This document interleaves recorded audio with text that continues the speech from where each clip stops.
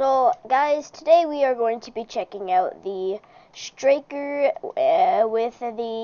this is the Striker you've been seeing all the time, the maxed out Striker. I will show you the attachments and the gun build in a little bit, but overall we're just going to be reviewing what the gun is gonna be like and how it is, and it's just like doing things. Yeah. I know you guys would like me to actually show you how this gun works and how good it is, so I will be showing you exactly that in this video. It is a masterpiece gun, and I highly recommend you using this because this would be one of the most highly recommended gun in my opinion, not yours, but that's your choice.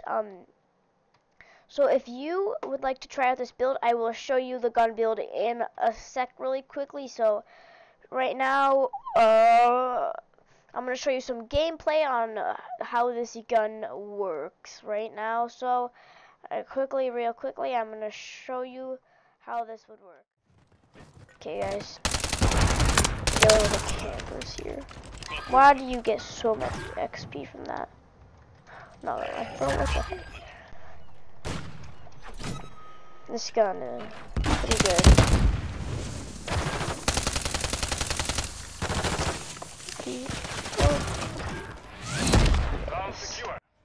Yes.